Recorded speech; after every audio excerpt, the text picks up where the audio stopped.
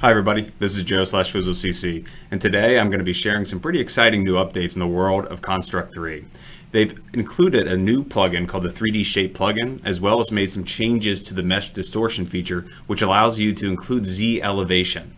These are some pretty cool tools to have in our tool belt, and today I'm going to be covering the basics of it, as well as some examples of how to incorporate it into your games. So let's go ahead and dive on it.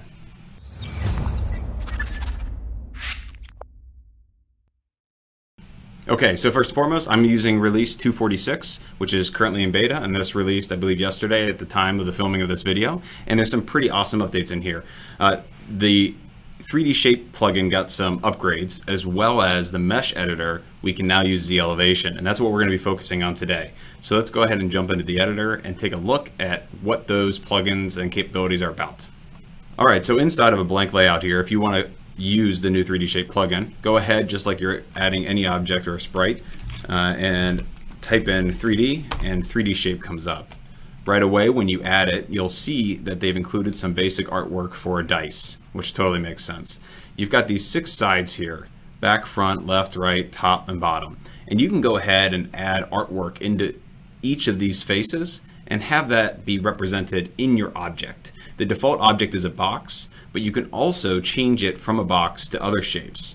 So first and foremost, if you pan the camera around here, you'll see that you can now have this 3D effect of the box inside of your games. You can adjust the height by adjusting underneath the properties this Z height. So let's change it to 5. And if you come down here, you'll notice that you have the shape under properties, and you can come in and change it from a box to any of these 6 shapes. So you've got box, prism, wedge, pyramid, corner out, and corner in. And while those are simple, it gives you a lot of flexibility, and you can stack these and make more complex shapes out of these smaller shapes. So it really is the foundation of being able to start to do some pretty interesting things inside of your game to make it look like a 3D game, or to have some interesting 3D effects. Now, one thing that we still don't have in the engine, which will be cool if they can implement at some point, is your camera is still fixed. You don't have the ability to rotate the camera and do a 3D camera type of feel. So hopefully we'll see something like that in the future, but right now this is what we're working with. Now, in the most recent release, they added something that was really cool. Now, when I was starting to tinker with this over the last week or two, it was kind of limiting to have a static image in each of these faces. And what they've done now is that you can actually come down here and assign each face to its own sprite or tiled background, etc. And what's really cool about that is that now you can have change the frame or the animation of that sprite, and it will be represented on that face. So let's go into this other layout where I've already put some of these things together to test it out. All right, so zooming on in here, I've added some artwork where I have these blades that are going to spin and these lasers that are going to turn on and off in the game. And I've also put in this little car object here so we can drive around and see what it looks like. So let's give this a play. And that's super cool. I mean, look at this. On each of these faces, I've put these sprites, and I'm changing their animations in the runtime. And the way that this was done, just to really paint the picture, is I've got these sprites up here where I've loaded my animations, and I'm playing those animations, and automatically by playing this animation and having it assigned to this face, it's playing it on that object. So that's really cool. The other thing I wanted to cover before I jump into the game examples is the mesh editor now being able to have a Z elevation. So what I've done here is I've got a tiled background that I've called mesh test, and it's just a simple repeatable tile of a brick palette. And inside of here, I've defined some instance variables because I'm going to change it in the runtime.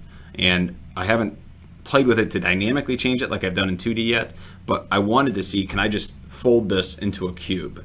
And through brute force, I'll show you the event sheet here, I went through and I unlerped like I typically would between the bounding boxes and where I want the point to be, but now I've got this Z elevation, and instead of it always being 0, I can now give it depth, which means I can replicate complex shapes.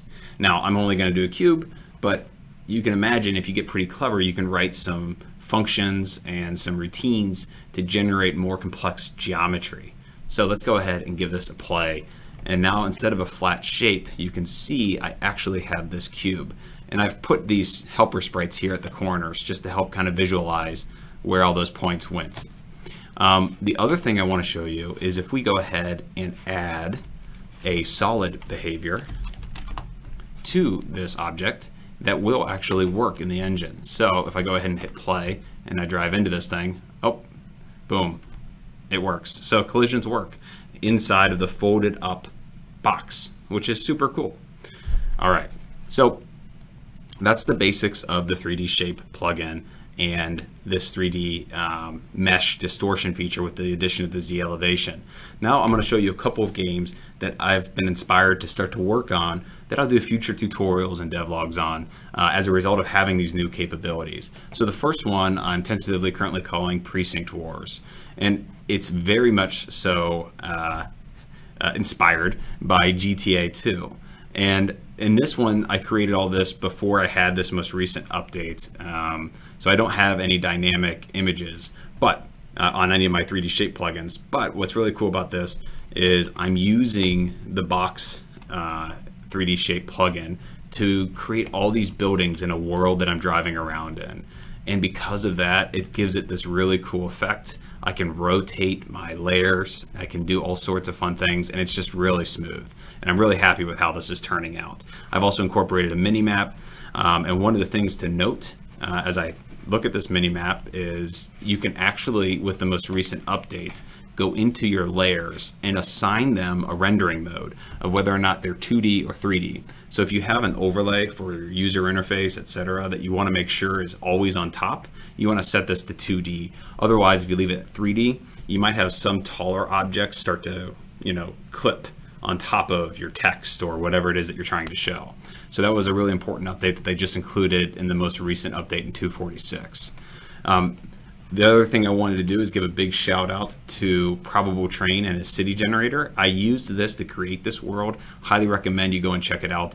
Link down below. I was able to take the SVG download out of this, get the XML data from it and convert it to JSON.